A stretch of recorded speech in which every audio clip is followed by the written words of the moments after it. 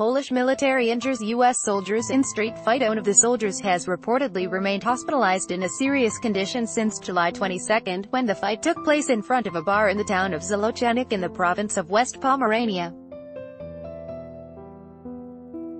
The other injured soldier has already rejoined his unit. A court in the Polish city of Szczecin has already sent a Polish soldier suspected of beating two U.S. servicemen to jail for 3 months, as the local outlet W Post has reported. He faces 8 years in prison.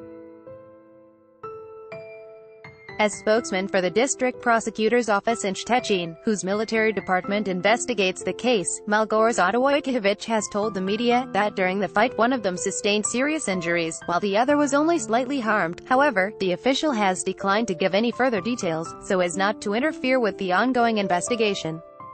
Only the Pole has been arrested so far. As Radio Szczecin reports, one of the U.S. soldiers remains hospitalized in a serious condition, while his fellow trooper has rejoined the unit shortly after the brawl. According to the outlet, the street fight between the soldiers, all of them on duty, took place on Sunday, July 22 in the town of Złocieniec in West Pomerania. What caused the conflict has not been determined.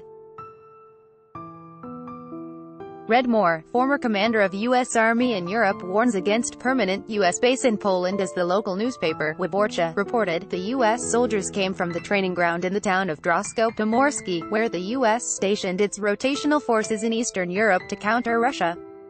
The town at the German border hosts a Polish tank base, where the U.S. is now building new offices and support facilities, according to Stars and Stripes, a publication for the troops.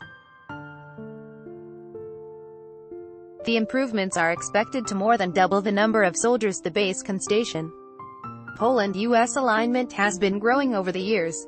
Warsaw has branded military cooperation with the U.S. as a guarantee of the country's security. Bilateral relations recently reached another high point after Poland signed a deal to purchase U.S. Patriot missile defense system for $4.75 billion this March.